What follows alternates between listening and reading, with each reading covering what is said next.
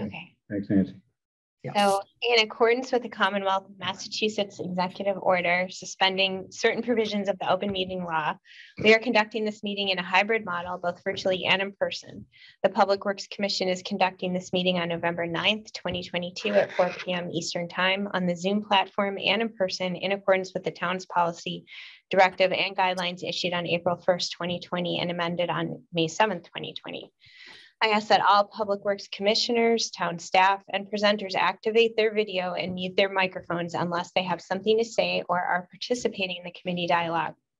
For members of the public, when I open the meeting to public comment, in order to be recognized, please use the raise hand option in Zoom or the *9 by phone. If you are recognized, please state your name and address. This meeting is being recorded and will be available later for viewing on the town's website. So I, Andrea Solomon, hereby call this meeting to order. Jeff is here. Okay, so since we are not all in person, we will be taking votes via roll call. We'll start with an attendance roll call of commissioners. When I announce your name, please reply and state whether you are attending in person or remotely. Andrea Solomon is here. Jeff Vassar. Attending remotely. James Terry. Present in person. Sven Weber. In person. So we'll review and approve of minutes. These are from October 12th, 2022, the Public Works Commission meeting. Do we have any comments? No comments? I move that we approve the minutes of October 12th, 2022. Second. All right, we'll take a roll call for approval. Andrea Solomon approves. Jeff Vassar? Yes. James Terry? Aye. Sven Weber? Aye. A review of the calendar. That's okay, A3. So for future meetings, including meeting dates, does that look good to everybody? The next meeting is on December 14th. Yep. Town meeting. Okay. So I will be away. Okay. And I will just state that we have, again, tentative schedules, but up and coming, we'll be doing town meeting warrant article reviews. At this point, I'm not anticipating anything unusual through Public Works, just as a heads up. We'll be doing a 2023 roads program overview, where engineering will provide us with their tentative plan of priority locations and potential treatments. We will be having a discussion on the scenic roads regulation review, and that'll be a detailed discussion and deliberation. And that's what we know of. And if something comes up between now and then, we may add it to the agenda. Otherwise, I think, you just kind of read through it. It sort of projects out what we think we might be discussing that are more routine items. You're not aware of anything on the special town meeting that affects Public Works? Thank you for mentioning that, Jim. Yeah, the special town meeting is, dealing with primarily with the middle school, and there's nothing that I've seen, citizen petitions or anything that's come where we would need to be sort of more engaged and just aware of the middle school. Okay. Okay, all set for the calendar. Mm-hmm. All right, so we'll move on to D1, middle school, solar panel impact on GCD. Okay, so this is one of those where we say we didn't anticipate. Last Thursday, we got sort of a rush of a need for some discussion relating to a project with the solar panels that were being proposed at the middle school. It hadn't been identified in the former discussion with the groundwater conservancy district. It could potentially affect the impervious cover, triggering a need for a recommendation from the Public Works Commission to the ZBA. As of last night, the planning board opted to clarify that they saw that this project or phase is different than what they have in front of them. The Public Works Commission has already weighed in on the stormwater and impervious cover issue.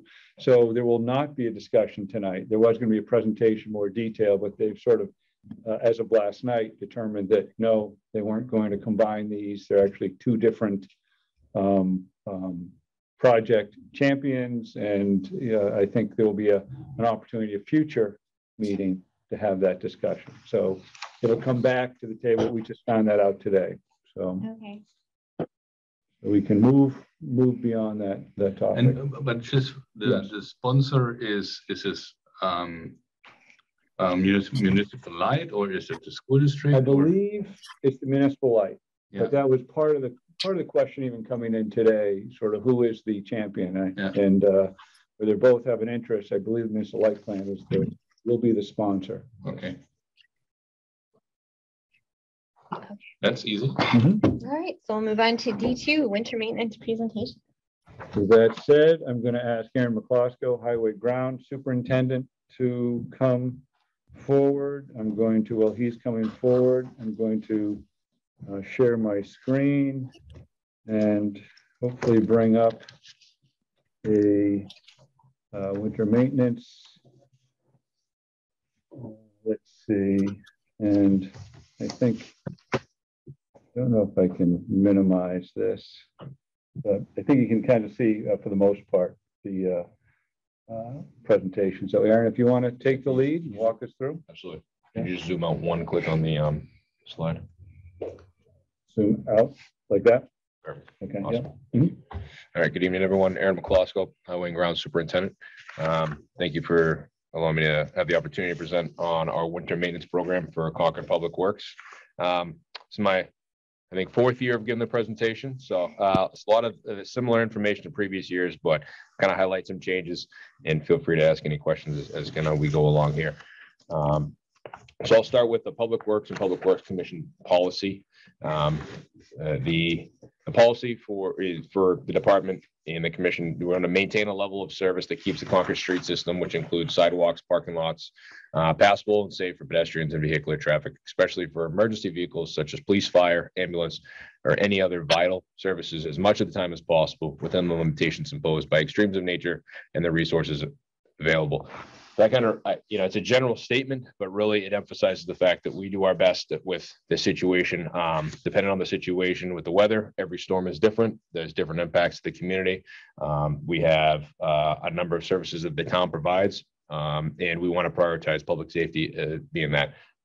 We try to do the best we can to remove as much of the snow and ice from the roadway as possible, as quickly as possible during the storm, as safe as we can do that. And every storm is different. So duration of the storm, response time are all kind of vary depending on the situation at hand. So it's kind of a general statement that kind of covers that. Our priorities, public safety, employee safety, efficiency, fiscal responsibility, sustainability. I'll talk a little bit about how we, meet those and have those prioritized. A big thing to note is that typically we're going out on the roads, maintain the roads when, the governor or other local officials are saying, stay home. So a big thing for me is our employee safety and making sure that everyone that works for the town, whether an employee or contractor, out in those hazardous conditions, operating heavy machinery and equipment is as safe as possible all the time. What we maintain over 107 miles of roadway, 4 miles of private roads, 44 miles of sidewalk, and 12 parking lots around town. So Stephen, overview. So last year, our first event was December 8th. And it was just a trace amount. It was a freeze up. We responded for about 8.5 hours. During that event, de-icing. So we applied liquid brine application and about 150 tons of road salt. Partial deployment, which is basically just all of our employees. We didn't have any contractors come in, and that event cost us just over $16,000. Largest event of the year, largest accumulation occurred. It was a 2-day event. January 29th to the 30th of 2022, 18 inches of snow accumulation, about over 45 hours duration event, de-icing, so about 200 tons of salt, and it was a plowing operation as well. Following the storm, we had a snow removal operation. I'll go into details of what that is. A few slides. We had 2 of those during the season, and it was a full deployment. So about 50 pieces of equipment, 40 pieces of equipment on the roads, town employees and contractors. The cost of that one event was $117,000 in change. And our final event was kind of early in the season, March 12th. Another de-icing event, 5-hour operation, about 190 pounds of salt, and just employees responded just over $15,000 for that one event. Some of the data, winter maintenance responses, we had 31 total responses. We just don't respond when it snows. We're also doing a lot of overnight de-icing operations. Temperatures fluctuate from the day to night, and a lot of times if there's moisture on the roadway, there could be, just wet pavement during the day. It freezes up at night. We have to come in and make sure the roads are safe, free of ice, because people are traveling on the roads 24 hours a day. This is a cut through kind of community, and we have a lot of traffic throughout the day, and want to make sure the roads are safe at all times. We had put 2 snow removal events where we removed snow from downtown Concord Center, West Concord, the Road Depot.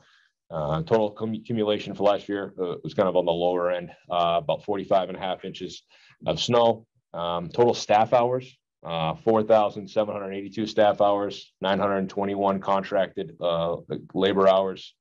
Roadway applications, we used 4,566 tons of road salt, applied 10,200 gallons of liquid brine application of the roads, and total expenditures for labor, contracted labor, and supplies and equipment, 841,405.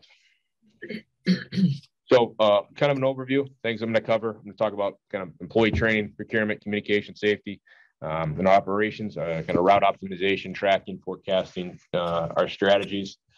Talk about our fleet maintenance, what goes into that, and different types of plowing and treatment techniques as well.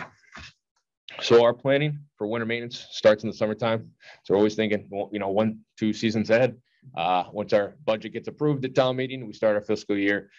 We start looking at, procuring equipment, materials, supplies. We have agreements that we enter into. For example, we use the state contract to procure road salt, get the best price that we can. Prices have escalated significantly over the last few years. So we lock into that contract. We let the state know our anticipated usage for that year and what type of salt we would like. That happens early on. We also have an agreement with Department of Corrections to use part of their property in West Concord as a snow dump. So we have to enter into that early in the season as well to make sure we secure that property, because without it, we wouldn't have anywhere to store snow in West Concord. We're also looking at equipment. There's a lot of supply chain issues right now for everything. I think everyone's experiencing that. So we're ordering, blades and nuts and bolts and different parts we might need as soon as the money's available from the budget. We just have to start placing our orders or putting purchase orders, that kind of thing.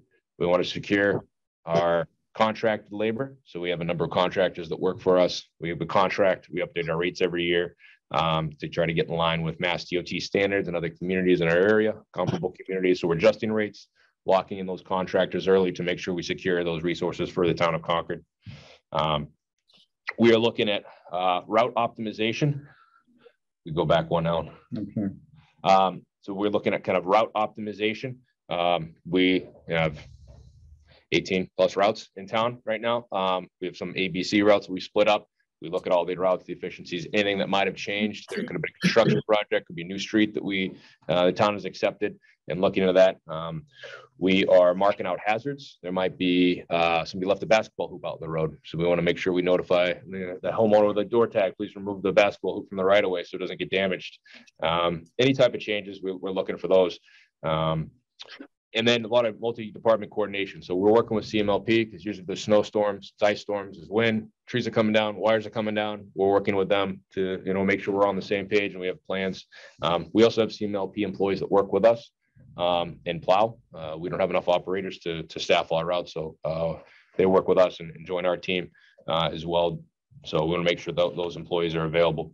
And then we also encourage employees to attend trainings. So we work with organizations like UMass, Bay State Roads training courses to send employees to winter maintenance programs, or American Public Works Association provides for winter maintenance training for our employees as well. And we have an all hands meeting in October 26th every year to talk about the expectations. Everyone gets their route assignments and their route, driving their route, following that meeting. Some of the planning that goes in. So the top left photo, that's our salt shed to the rear of the building. If anyone wants to drive around after the meeting, take a look. It's stocked up, but tractor trailers will bring loads of salt. They'll dump it in the yard, and then we have to manually use our loader to move that salt material into our covered storage area. We move all of our sanders that are stored off-site. That bottom left photo is the compost site located at 755 Walden Street. It's a multi-use facility for us, not just for compost operations, but we store a lot of our off-season equipment up there. It's a vital location for public works operations. This is a photo of the sander, stainless steel sander that we store on top of Jersey barriers. We're loading onto a truck, and then it's then brought down to this facility for preventive maintenance and inspection prior to use. How much salt do you have stored? Right now, we have about 200 tons. So for one big snow event? Or... So one snow event might like 150 tons of salt. Yeah. We anticipate using just about 4,000 tons of salt every year. That's kind of our average. That's what we tell Mass DOT we're going to use. Or so you refill on a regular basis. Correct. Following every storm, we call and we order however many we've used. So we store inside the shed. We also have what we call a backup, break the glass. So we have hundreds of tons of salt stored outside of the shed underneath a large tarp. Okay. And so if we have a long duration event, let's say multiple days, 50 plus hours, mixed precipitation, we're having to treat. We do not want to run out of salt. They will not deliver salt during the middle of a storm. So we have to make sure we have enough for those long duration events on hand. Yeah, that's one thing that we kind of struggle with this facility. We're limited on space. So we have to be very cognizant on how much salt we have on hand, what we're using, what we have on order, and making sure we're managing that accordingly. Operations. Oh, it's a team photo. We're in here talking about snow and ice. So our team, we have about 25 equipment operators, 16 contracted operators that come. That's with an employee and a piece of equipment. We have one snow desk dispatcher and 2 administrative assistants in the office. So anytime we have a snow event, we staff a dispatch desk 24 hours a day. So if anybody has a question, concern, there might be a mailbox that was damaged or a driveway that, they have a concern of how, snow on their driveway after a storm, whatever it might be. They might need assistance. They can call, and somebody from Public Works will answer the phone, and then a supervisor will be dispatched to that location to speak with that resident and address their concern. That's I think a great thing that this town does, provides that extra level of customer service around the clock. In the office, there's a lot of things going on, a lot of calls post-storm to the main office. So we have folks that are receiving those and addressing those. We have one fleet supervisor and one master mechanic. Right now, we're down a fleet supervisor. So we have our master mechanic. We're currently trying to fill that second vacancy. Thank you. So we'll work on that. So we're down one mechanic right now. So we're paying very close attention to how the shop is running. But our master mechanic stepping up and do a great job getting us through this time right now. And we have 3 supervisors that are available during storms. 22 plow routes. We plow all public roads in the town of Concord. No state highways, so no Route 2 and not Route 2A.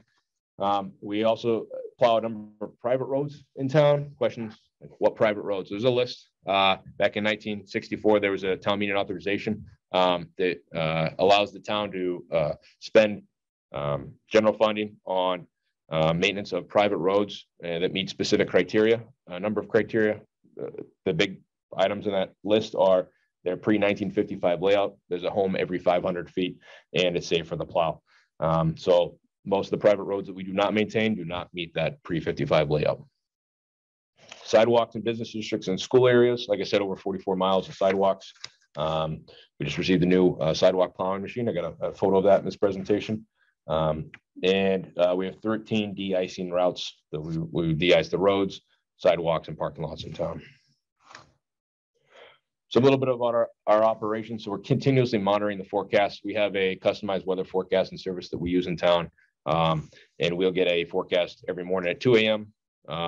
Year round. And then during snow events or high wind events, we'll receive a detailed forecast that breaks it down into hourly increments every 6 hours. I believe we get that sent out to us. It comes to all the supervisors and a number of key individuals within the department in town. So we can all see the forecast. We print that out, put it by the time clock so that all the staff know what to expect and can plan accordingly. We also have road weather information systems. This is our third year of using that technology where we have remote devices installed out in the field. I'll go into in a couple of slides. Pre-storm assessment. So we'll develop a response strategy. We're always talking snow during the wintertime. And as we know, if storms coming, the more frequent the conversations happen. And adjusting, people might be out sick, vacation, whatever it might be, equipment breakdown. We're constantly adjusting what our plan is. And want to make sure we communicate that with employees before the storm so everyone's on the same page. We do town-wide inspections. So we're always looking at ground surface temperatures, doing visual inspections on the roadways. We want to make sure that we are keeping track of where equipment is, how it's operating, whether it's efficient or not, making sure it's working properly, not breaking down. And if we have breakdowns, we're able to repair the equipment quickly, get it back on the road, and to cover the routes if we have to take a truck off the road. And then communication is important. Constant communication between operator, snow desk, the supervisor. All our trucks have radios, so they communicate with each other via radio. And then we also can talk to public safety dispatch and speak with customers as they have issues that they want to bring forward.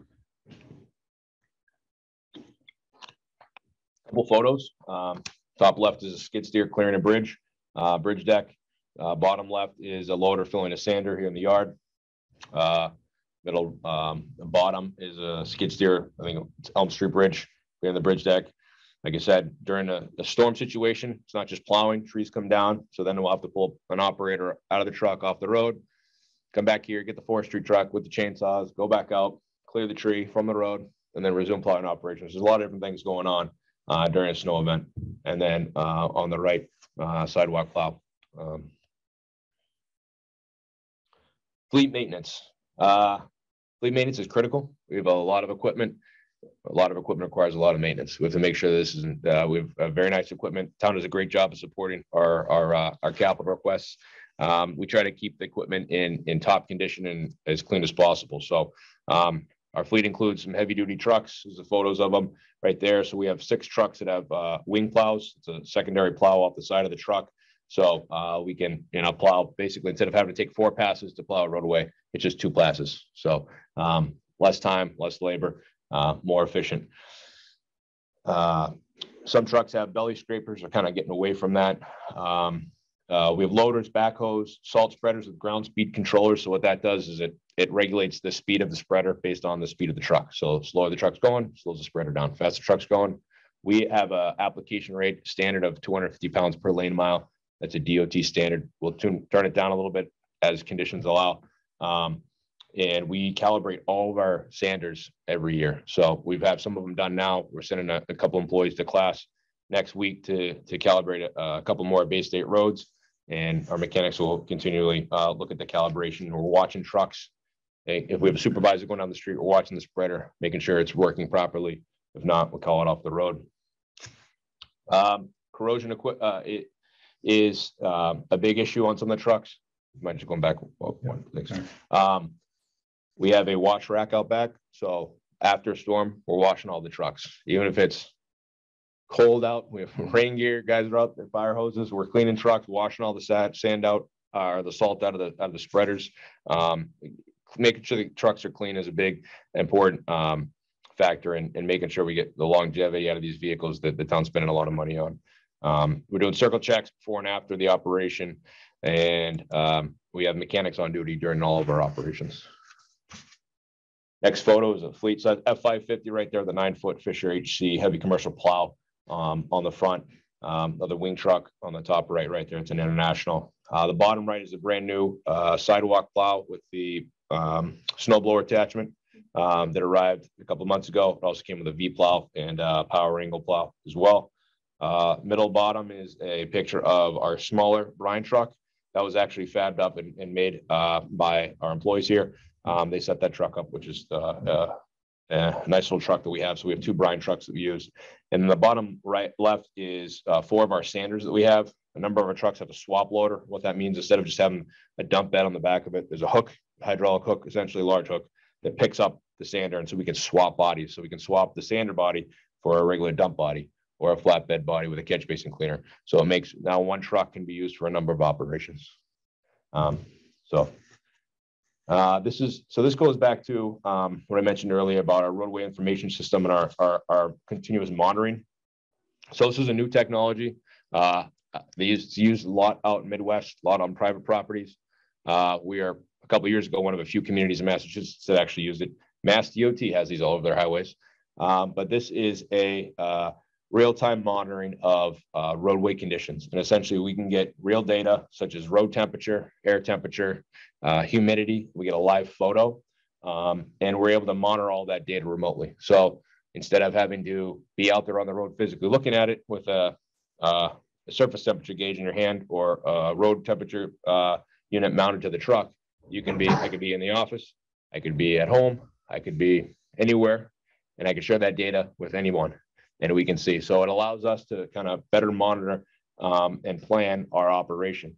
And really, we might have a situation where, the air temperature is down at 30 degrees, but it was warm all day and the road temperatures are still at 36 degrees. So roads aren't freezing. So I know I don't have to send out the salt trucks and salt the entire town and spend $12,000 to $15,000 plus all the environmental impacts that come with that.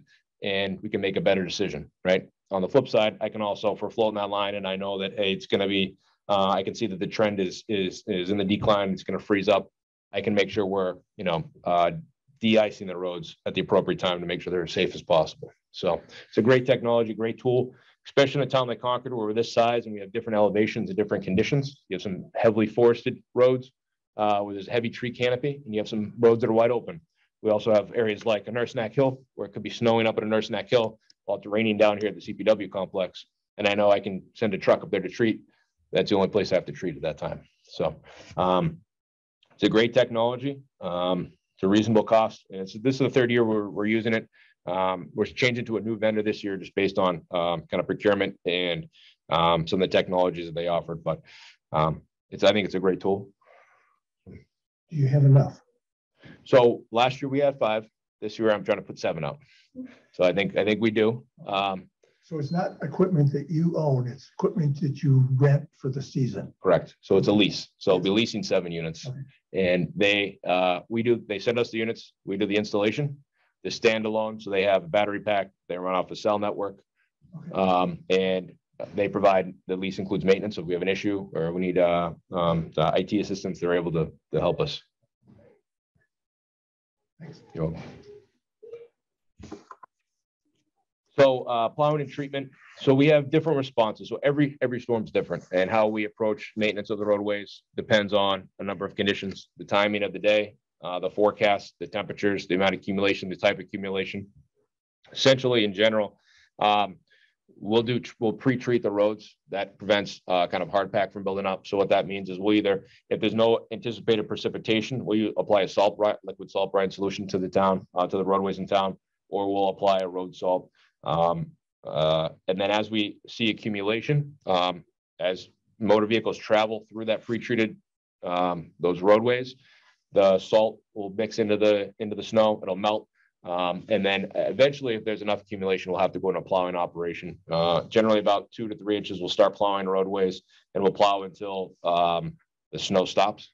Then we'll also treat again to make sure it doesn't freeze up, unless it's anticipated to be temperatures or climbing post the storm. We'll typically do a treatment following a snow event. We also plow all the sidewalks at the same time, generally, that we start plowing the roadways. So we have 3 sidewalk machines out when we have all the plow trucks out.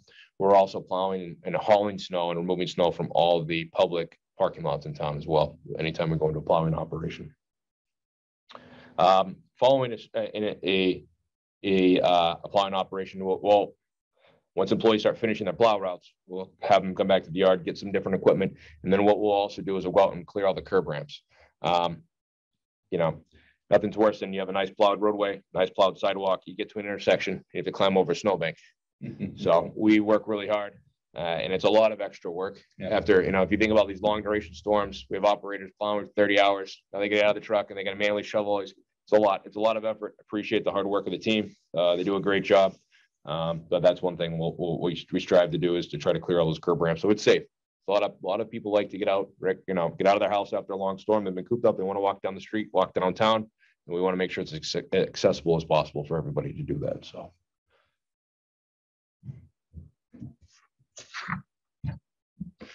So we do snow removal downtown, we call it business district snow removal. So following an operation, with conversations with Alan, the town manager, looking at the time of year, the forecast, over the next few days, we'll do a downtown snow removal operation. We'll actually remove all the snow that's built up in the windrow, like on the curb line, basically the meter line, downtown in West Concord and Thoreau, on Thoreau in the business area.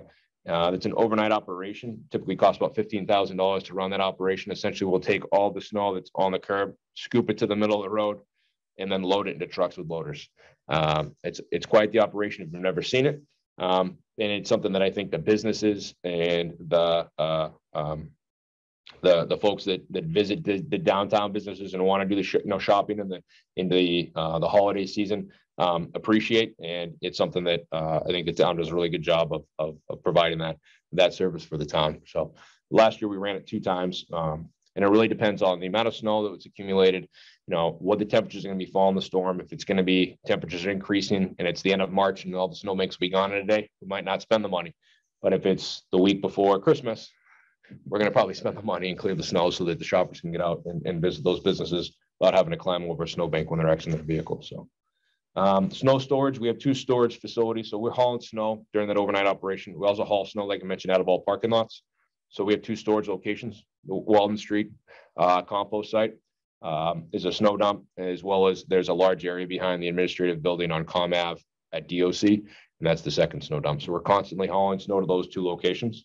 We will also plow snow from Doug Whitefield and Memorial Field as needed, depending on events and the use on those fields over the winter. So we work closely with the school department and recreation, and if they need them for winter athletics or a game or anything, we have specialty equipment and highly trained operators that are very careful and able to plow those artificial turf fields. So it's a nice thing about having the 2 artificial turf fields in town is that those can be used year round when plowed.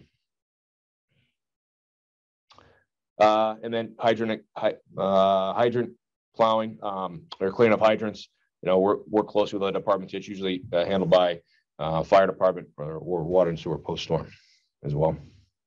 When you remove the snow for the school fields, is this charged to the school district? Or? So Doug Whitefield is a town field that we maintain year round, so that's not charged.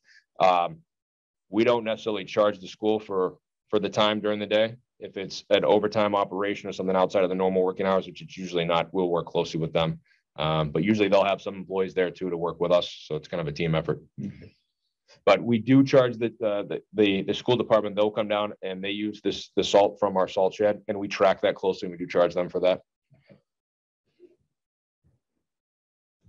And then this slide is a few photos of the operation. So the top left is one of the fields, Memorial Field, after it was plowed. The middle one is what it looked like before. So quite a difference. And the other 3 are downtown snow removal operations. So you can see the top left is the sidewalk plow as it runs down the curb line, kind of windrowing the snow out into the roadway. The bottom right is a loader, kind of taking all that snow, loading it into a dump truck. The bottom left is what it's going to look like the next morning. Very thorough, Aaron. Thank you. Thank you. I have to say, when I moved here and at my first winter, I was super impressed by the snow work you're doing here. It's a great job. Thanks. Yep. And I live right there, there's the road district, and I see these kind of overnight removals of all the snow. It's impressive. Yeah. Yeah, it's a great operation. We got a great crew, really hard working group. So they pride themselves on what they do. So thanks. Is there anything you're saying is unique? Is there anything missing or? I think, I would say, for us, it's the 2 biggest things are staff and equipment. We have a lot of new employees that work in the train, and we have a lot of employees that are, we've been here for a number of years and have a lot of training. So it's passing that knowledge on. We have a couple of vacancies. We've had vacancies for a number of years, and trying to bring on skilled, seasoned employees is a tough thing to do. So we're always looking for experienced snowplow operators. The second thing is the equipment. Obviously, you see our ask, we presented, I think, the last meeting for our capital equipment replacement. If we don't have the equipment, then we can't do the work.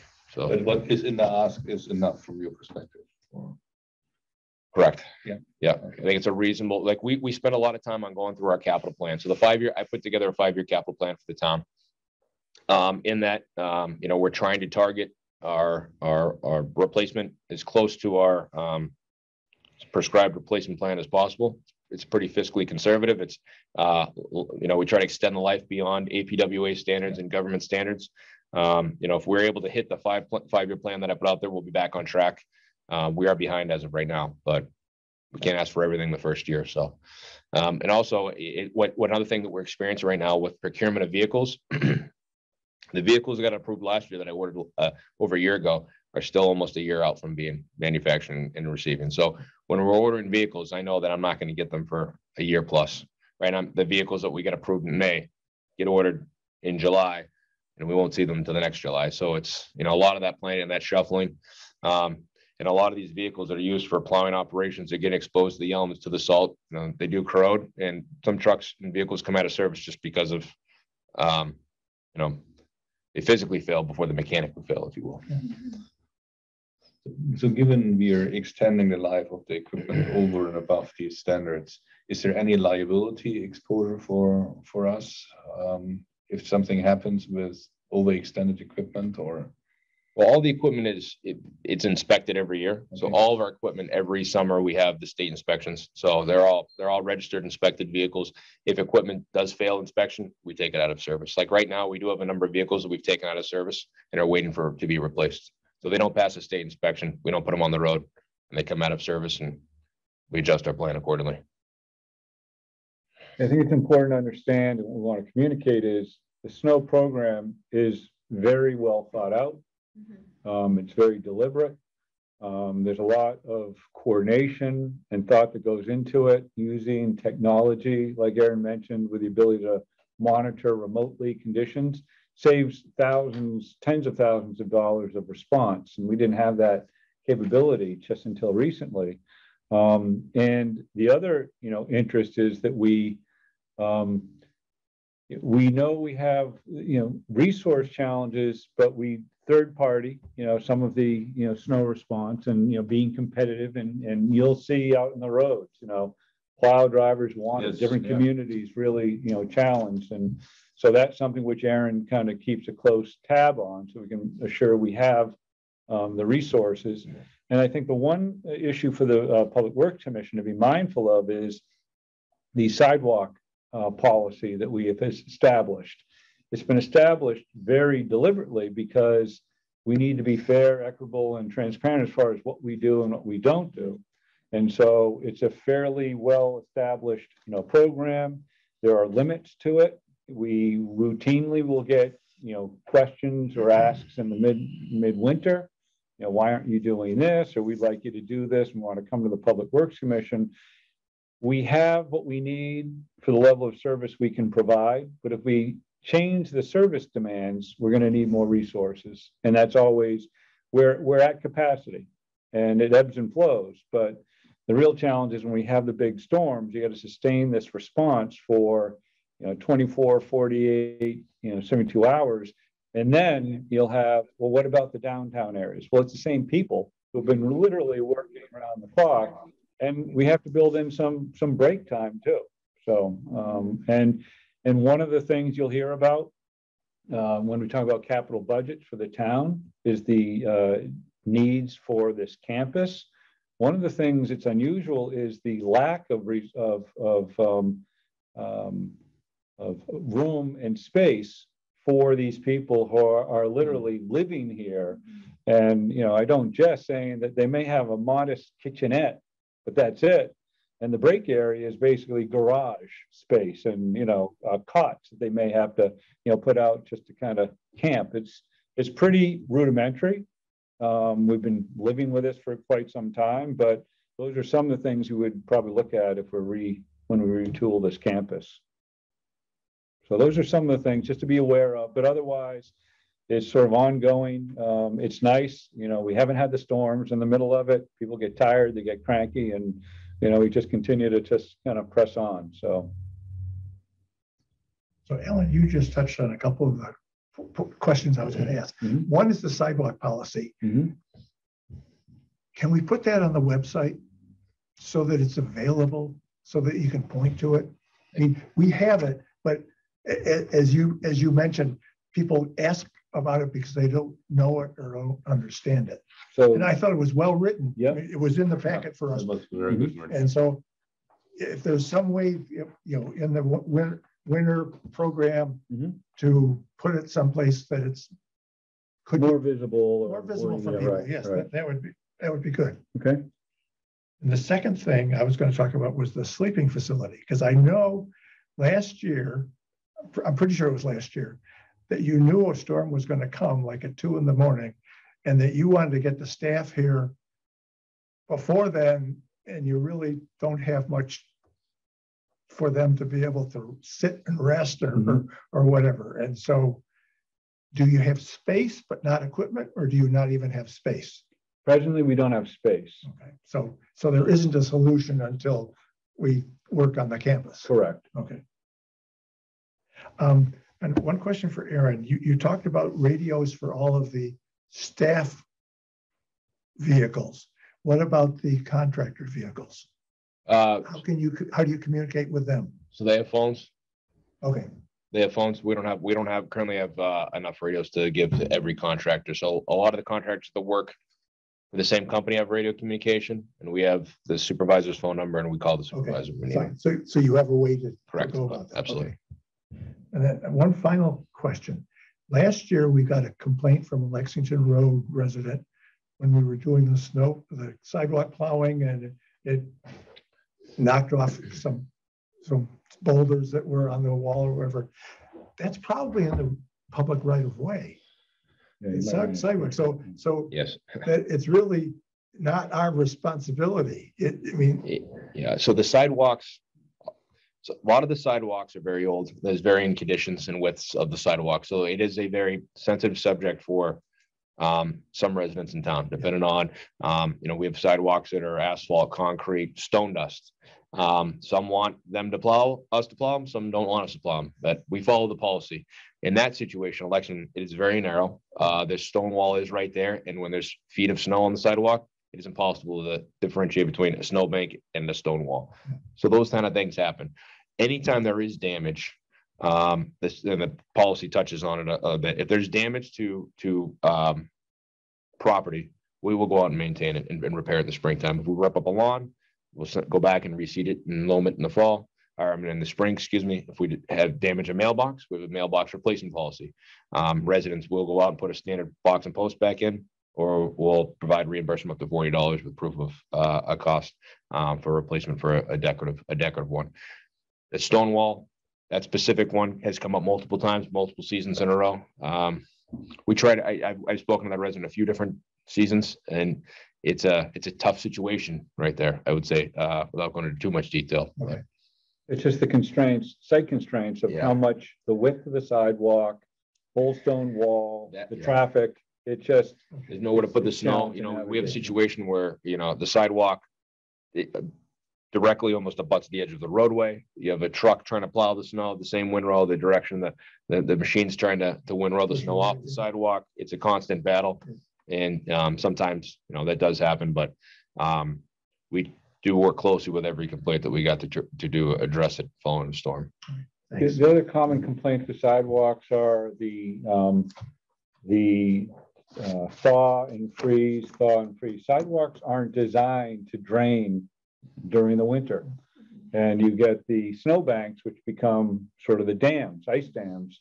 And inevitably, it's people walking and it's not driving. The roads will sort of condition and with the salt on them. But sidewalks can be just literally an ebb and flow. And you think you've got it, it thaws, it refreezes. Mm-hmm. So it requires sort of this chronic attention, and it's challenging, to say the least. Stone dust, particularly, because stone dust sidewalks, like if it was, let's say it snows tomorrow, the ground's not frozen.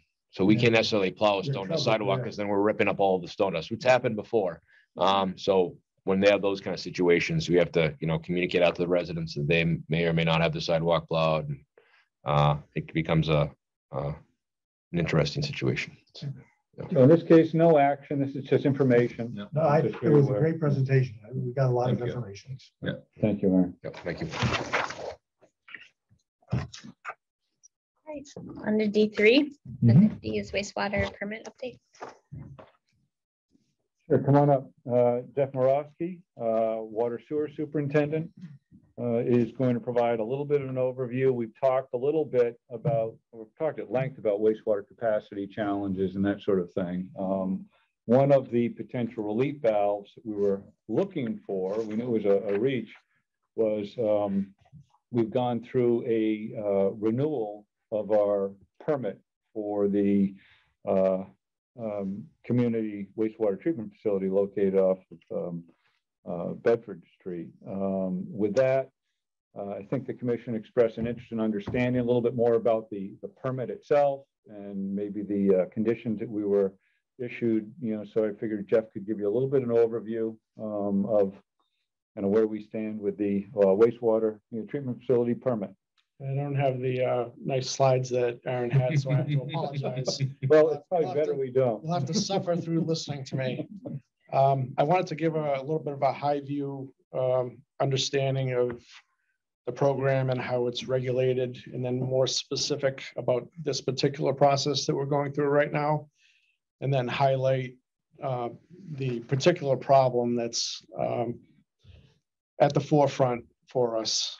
So starting at the beginning, water and wastewater is one of the most regulated divisions of public works, and environmentally that's done through either US EPA or Mass DEP. On the wastewater side, it's the Federal Clean Water Act that's the enabling legislation, and it is US EPA and Mass DEP that is the regulatory authorities under that. And the instrument that the regulatory authorities use is something called the NIPDES program, and that's the National Pollutant Discharge Elimination System program. Through that program, the regulators issue out 5-year permits to the regulated entities.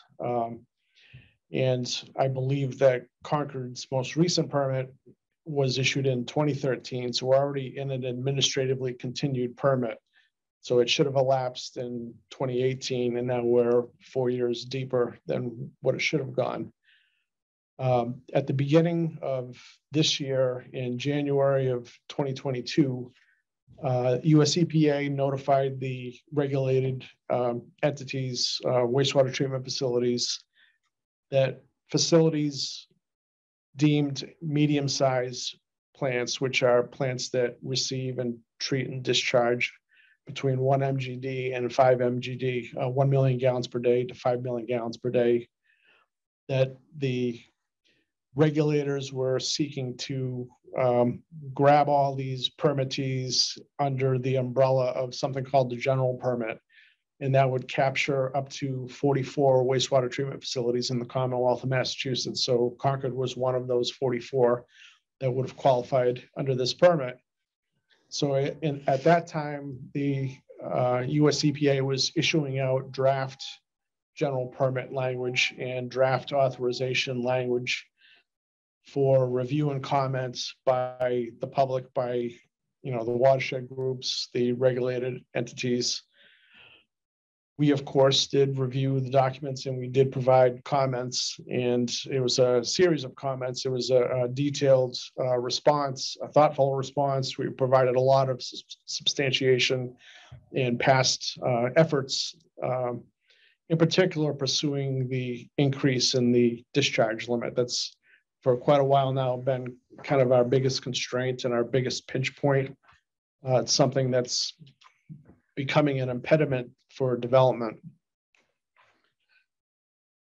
It was late in September, September 28th, when US EPA issued out their final discharge, their final NIPDES general permit.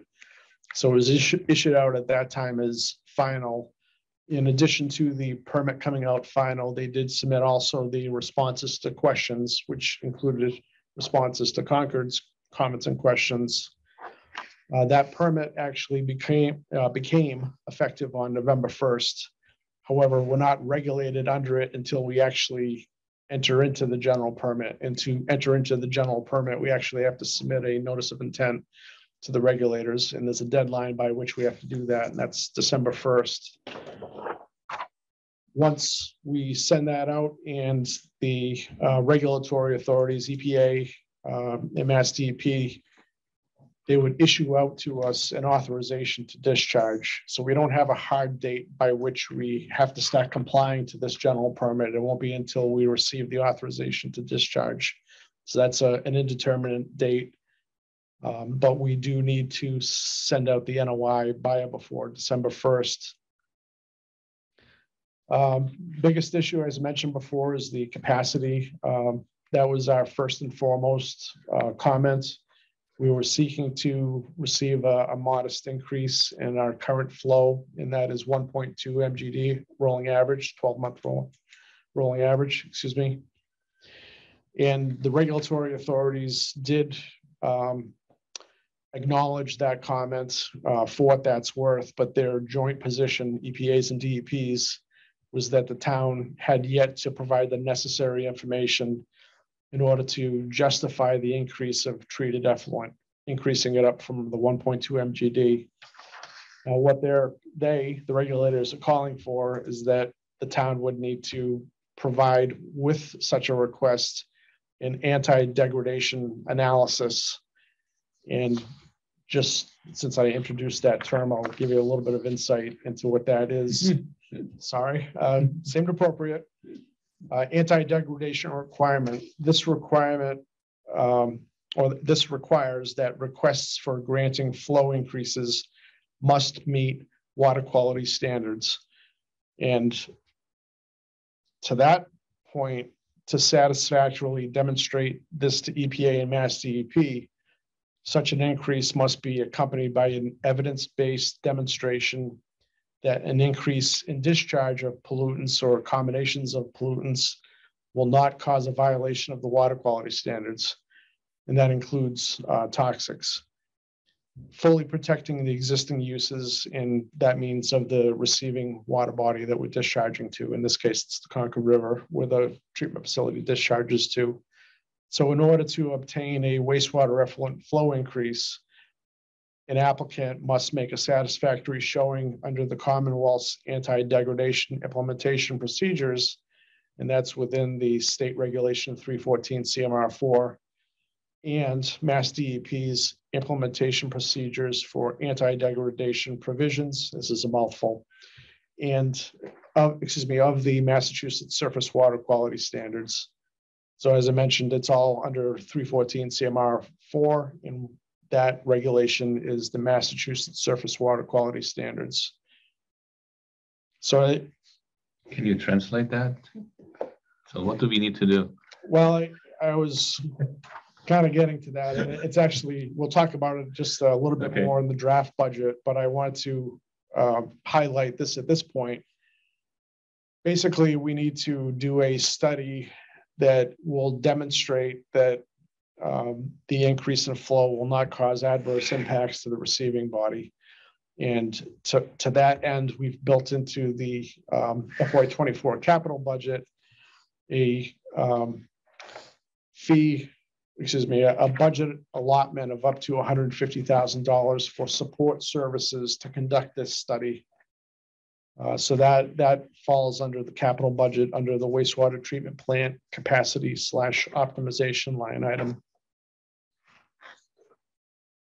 So aside from that, the new permit does introduce some new things, new monitoring and reporting of influent characteristics, monitoring and reporting of upstream background characteristics of the river.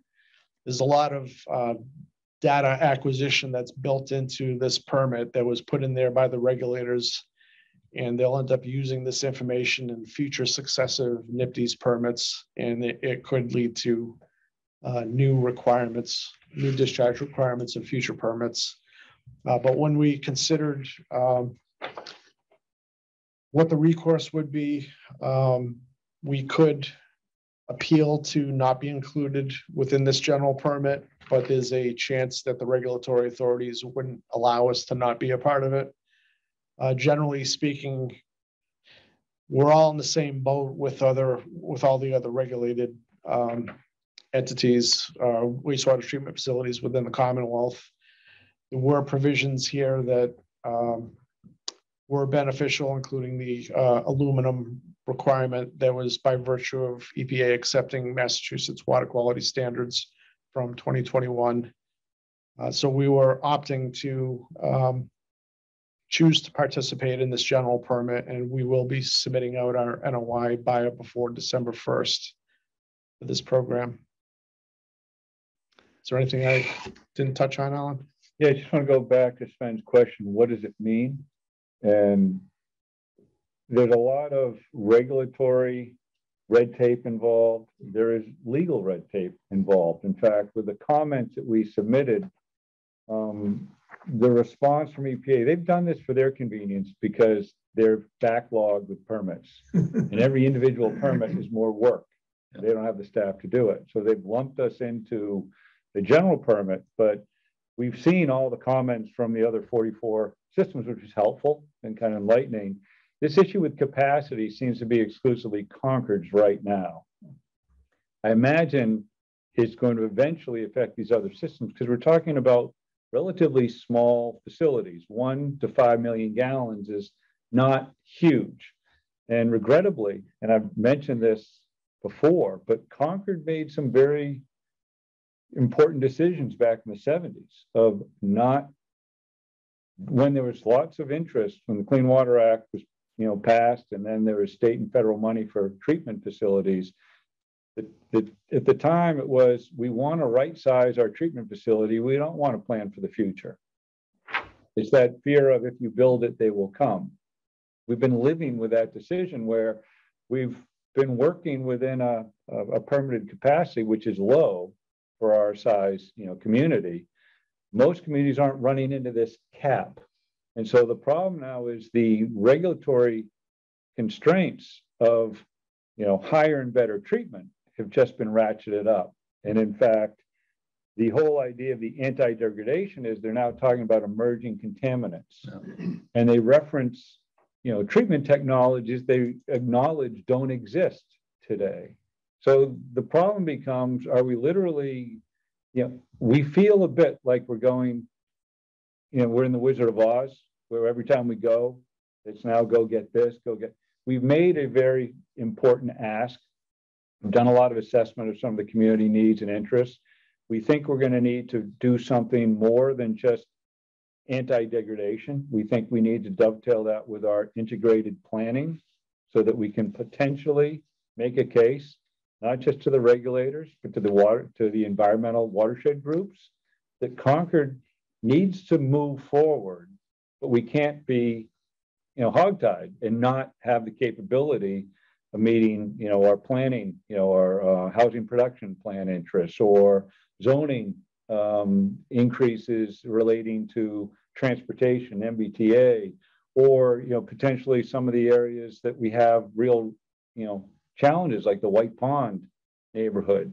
We don't have a lot of flexibility. So we think we just have to do what we think is the right thing and hopefully get maybe an equivalent to offset to a flow and load at the, location of our treatment facility and maybe do some things that improve stormwater quality. We got to be very creative. We think we can be, but some of that money that we've set aside to do some of the study it's difficult when you say, well, what's the impact with pharmaceuticals? What's the, that we don't know yet? What about PFAS? You can throw a roadblock every which way you want. The reality is at some point we need to do something. I think I've been asked to go to the select board meeting on Monday to talk about some of the constraints in wastewater. This is not something that Concord Public Works is engaged. We've worked really hard to try and do what we can within the bounds of the regulatory constraints, but the town of Concord I think with its political will and interest, as well as creative planning and maybe integrated approach, has to look at an alternative, because we've tried everything we can under the normal, sort of what was historically acceptable. But when you talked about anti-degradation in the past, you talked about nitrogen or phosphorus or BOD. These are contaminants that we can actually treat. But when you're talking about next level things, well, where does it end? And regrettably, it doesn't end with an increase in capacity at our existing facility, which is a very sophisticated treatment facility. We can do great treatment there. The difference is groundwater discharges that don't have the same level of treatment, that are not going to create the removal of these same, parameters. So it's a bit of a, conundrum. So what you're saying in a certain way is it was easier in the past, and we missed the boat as a town to increase the capacity. Now it's getting more difficult to get the increase. It's never been easy, but it was almost achievable. Yeah, but it now seems less achievable but now. we can also probably assume it will be even more challenging going forward in a few years from now. So thinking about, I don't know, the housing production plan and other things the town is doing, if we go through this process here and trying to get more, should we right from the get-go even ask for more than just a moderate increase? Should we just do a larger step? Sven, we did in our comprehensive wastewater master plan, and then a follow-up to that with considering the original plan was a growth neutral plan. Yeah.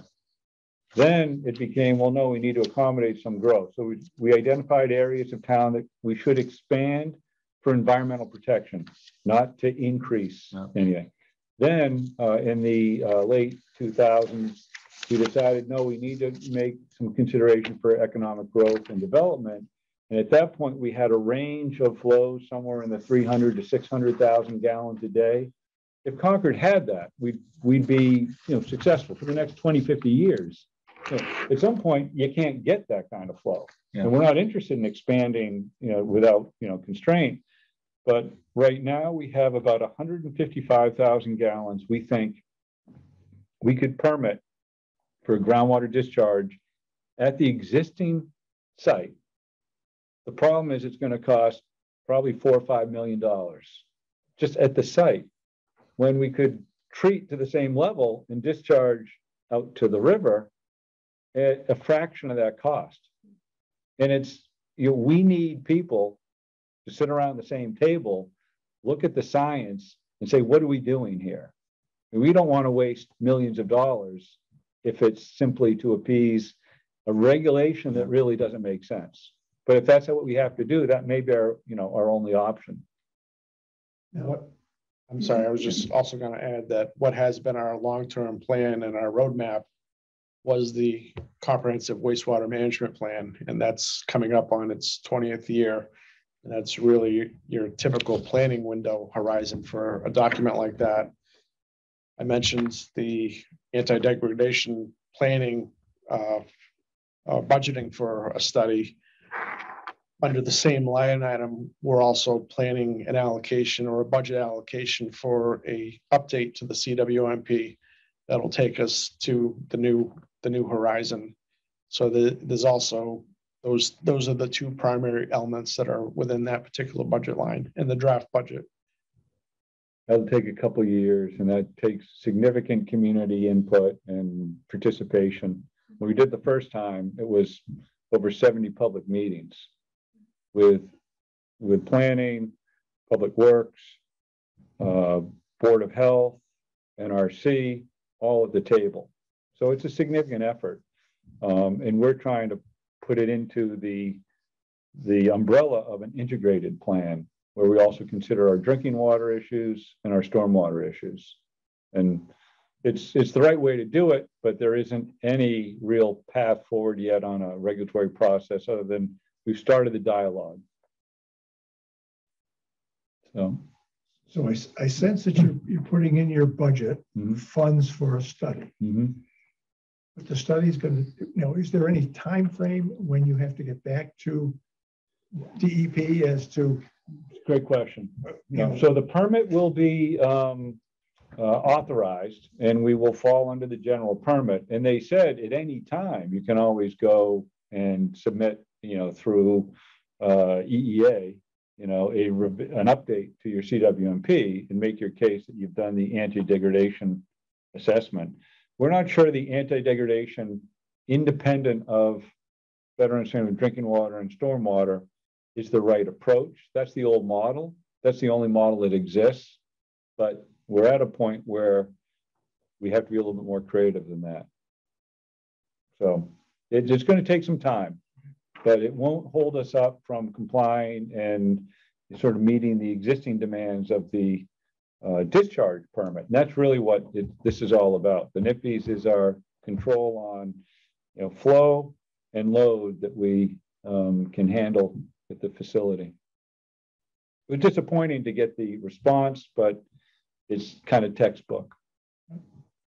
So Jeff, in the memo that you sent to us on the back page, there are the first two items are, it says new.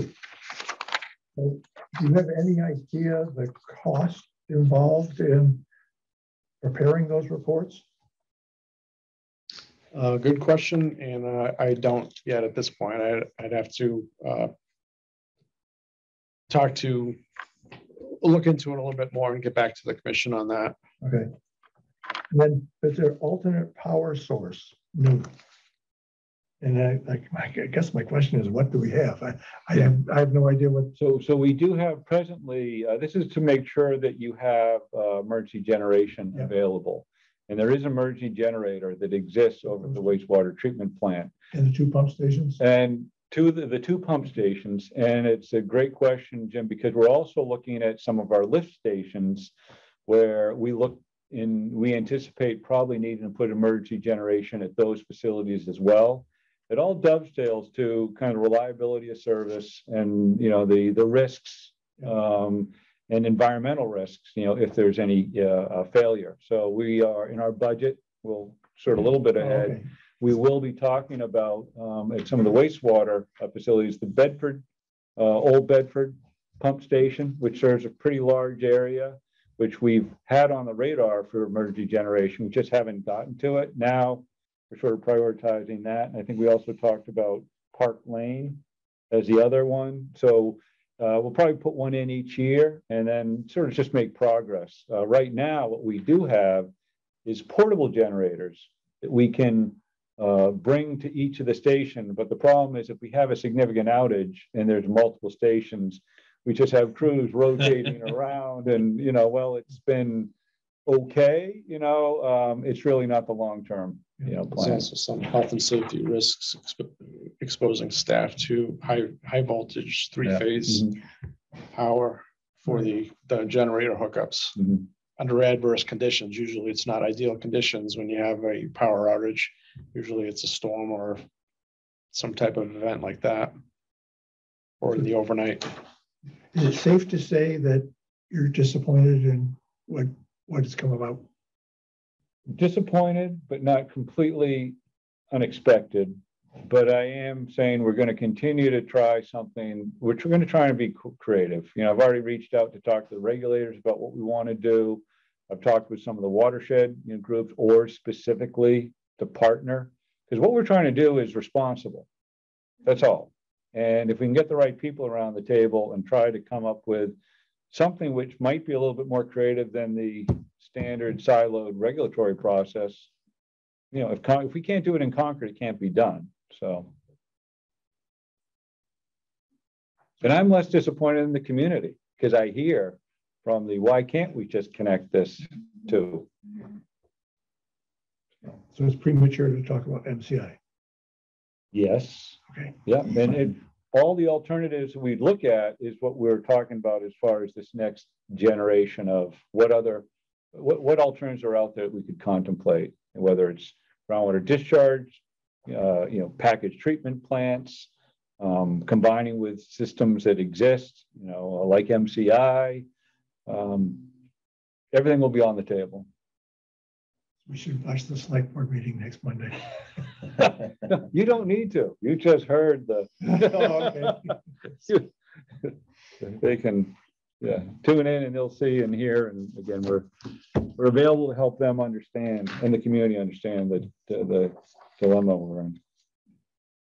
So that's the NIPD's update, unless you have any other specific, basically we're fortunate to have staff like Jeff who really understand the nitty gritty. It's, as he said, highly regulated, water and wastewater. And you got to pay attention to our bosses are not just internal. There's a lot of external bosses. So, thanks, Jeff. I don't think you want to leave. Oh yeah, because next is enterprise budget planner. Can't run away yet. So, yeah, and again, there was no action on that last item. And this is, again, information on our capital planning budget and sort of in sync with the rest of the town. I'm going to try to be as brief as possible. There's a lot of meat on the bone in the memo that you received. I will tell you, it's very early this time around. Jim, you may be familiar, and Andrea, I don't know, in the past, well, since COVID, our schedules have been sort of a little wonky, but historically, we didn't provide enterprise capital budgets until January, February.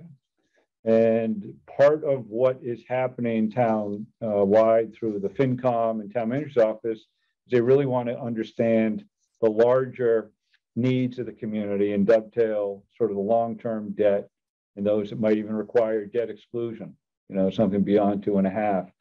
So that's driving us to sort of cobble together our capital plan.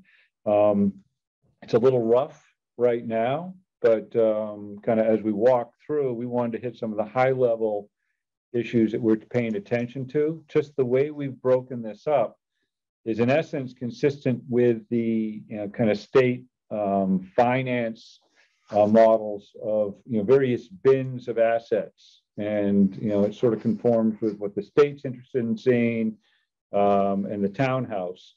But if we kind of walk through, and I will sort of make note, I don't know, Nelson Moy, the management analyst for water sewer, is also kind of present, depending on questions that may come up. He's worked closely with Jeff and Bob Hill as well to kind of help us kind of map out some of the larger investments. But I think I'll give you can read some of the detail, but I don't know if you have specific questions, but I'm going to just flag those things that are important and try and hit the highlights. The water main replacement schedule. We haven't had a water main replacement recently, and we missed a cycle or two because of COVID and then supply side issues. We mentioned about the difficulty of getting the materials. So we did procure materials for work that's going to be done this spring, we believe, in summer in the Butternut neighborhood. We also have an allowance for the following year where we're looking at the Silver Hill road area where we're trying to dovetail with the engineering division's roads program. So we base it on material of pipe, age of pipe, condition or history of breaks and that sort of thing. But we have 130 plus miles of pipe. We believe a life cycle of about 100 years on average. So we should be doing between 1 million and 1.5 million miles of pipe a year. The budget, we're slowly increasing over the years to get to that. We're not quite there, but you'll see in our 5-year to 10-year. So just to remind the commission, the town manager's office asked for a 5-year plan so they can see that radar. We historically do a 10-year plan, and that sort of gets put together in a pro forma, which allows us to look at our capital, our operating expenses, our revenue projections, our debt schedules, all that gets baked into a financial pro forma that allows us to understand big picture, how are we doing as far as, fiscally. It's unusual. We do that because it's an enterprise. And when money gets collected, it can go into a fund that is dedicated for future investment. So that's why we can operate this way. But water mains is going to be annually a fairly significant, line item. And that's, kind of why. Basically, historically, say about a mile per $1 million, about a mile of pipe. That's changed. What are we finding now? Prices have gone up about 15 to 20% on a per foot basis. And this particular budget line that's called out in this draft 24 budget, the project area Silver Hill is about 25% bigger than the Butternut neighborhood. The Butternut neighborhood's about 4,000 feet of 8-inch transite pipe. And this project is approximately 5,500, I believe, linear feet of, again, 8-inch transite pipe. So it is a larger scope project that was kind of earmarked in this proposed budget. But that's why for next year it's 1.9 million, and then you go down. Correct. Again. Exactly. But if you say, okay, if you go down fiscal year 25 to 1.1 million, and then do your math, we're still on the low end. We are. Of how much we should replace. Correct. But we are doing better than most, but we have to be sort of within reason. Yeah. We got to look at those, alternatives and figure out when our rates and replacement schedule can align. We are also balancing this with very significant investments in water treatment. So those are something which, and Sven, you'll probably appreciate when we pull together the budget to give you the overview. This is somewhat in anticipation of what we expect. We don't want rate shock. We got to be fairly realistic with what our projections are. And there's a lot of uncertainty right now in our treatment costs. And if those can be managed or minimized, we'll be able to adjust this allocation for the I'm just concerned. You're saying here Concord should replace 2 to 3 miles per year. We're going like shy of 1 mile per year on that budget. This is the new guy. I'm used to the 1.5. But. And it's just perhaps like I grew up in a town that was like, okay, the town was 1,000 years old, but it ran at a certain point to that more or less 50% of the pipes in the town were more than 100 years old, more or less within a 5-year time frame. Yeah. So it all snowballed into a major kind of disaster financially for the town. Yeah. So perhaps I'm personally too sensitive against. No, not at all. It's a balance. Yeah. But it said if we can figure out our water treatment issues, then we can sort of adjust the schedule. The other challenge, Sven, we have is how much construction can we handle in town without significant upset. Yeah. So this is a balance act, but no, you're not. Towards the town, you should definitely flag that there's significant more investment needed. Yes. And just highlight that this is snowballing. It's like if you put 1 mile to 2 miles a year down the road, it just adds up. Correct. Yeah. So after 10 years, you're like 25 miles behind. That's right. And that's been happening across the industry. Yeah. There's paper after paper on the underinvestment in the infrastructure. Yeah. Right now, the real challenge is just the stability of the market and the materials and everything else, which is just adding to that. But you're right to call that. It's not something that we are shy about communicating. The former finance director, every year we had the same conversation. We were at about $200,000 a year, and that's not enough. We're getting there. The water meter replacement, just to be aware of, that we are working with Municipal Light Plant on the new technology. It's taken a long time to launch this. In essence, they're putting new electric meters everywhere. We're just looking to tag along and use the same platform, but something that can sort of transmit water data from a meter to this through a software into our billing system. And we are budgeting significantly over the next 2 years for the labor and materials to do installations. Regrettably, We just learned that their schedule and needs don't align with the hours. So we're going to be independently trying to look at the how we address water sewer, regrettably independently, maybe a different service provider, having to go to the same house, but that's what we're being informed is, likely where we need to take it. But we are looking at a significant investment over the next couple of years to do this upgrade. I'm going to just go to what I think is important, really on the treatment side. I'm going to ask you about Please. hydrants. How long do hydrants last? Hydrants. What's the lifetime? All right. So a hydrant is a large valve that's exposed at the surface, right? Most people don't even understand it. They say a hydrant. It's literally a fancy valve, and it's readily accessible, and lots of water can flow from it. So it's kind of a combination of a pipe and valve all in one. We have, Jeff, how many, is it 1,500? It says 1,200. 1,200, okay, 1,200 hydrants. They're similar in age to the water main. When you do a water main replacement program, you replace all of the hydrants as well.